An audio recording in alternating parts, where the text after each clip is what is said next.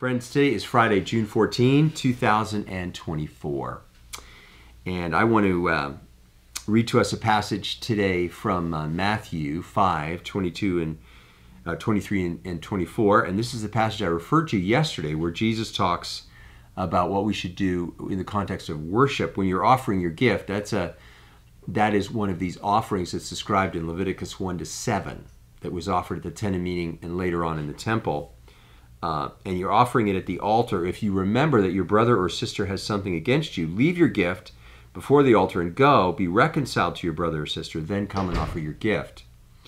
And this is a reminder of this social dimension, the fact that we have to be aware of the impact of our actions on others, and the fact that unless we stop the avalanche by reconciling with someone, the negative thing we do to someone can impact them, and then they impact someone else, and it goes on. It becomes an ongoing wound. Reconciliation is a key part of honesty with God. It means honesty with others is a part of our honesty with God.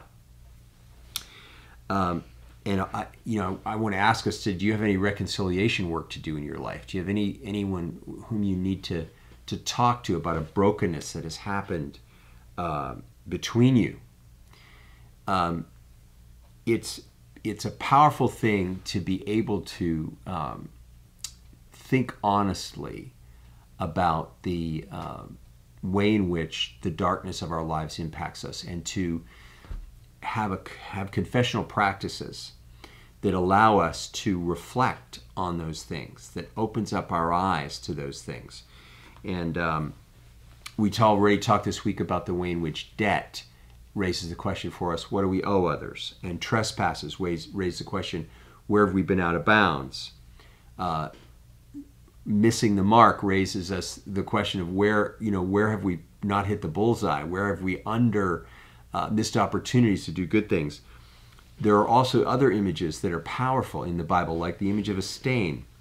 Where are we marked by habits or activities or vices that continue to leave a stain in our lives? Where are we hypocritical, like the cup that Jesus famously talks about that's beautiful on the outside, dirty on the inside? Are there things that we're hiding from others that we need to be more open and vulnerable about because they're realities of what's going on inside of us?